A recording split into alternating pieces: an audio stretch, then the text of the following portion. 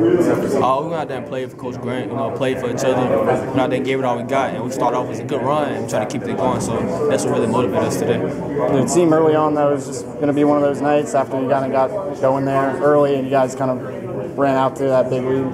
Really, we were just playing the game. We really weren't trying to blow them out or nothing like that. We just went out there and trying to play for our coach and play for our teammates. Were you still kind of following that same mentality Coach Grant always said? Nothing really changed in practice. Was that kind of the mentality coming into this game? Oh yeah, we still do the same thing as if Coach Grant was here. So we go out there and play aggressive, play defense, push the tempo, run transition. We still do the same thing. Was practice different yesterday? I mean, was there more energy, or did it feel different, or?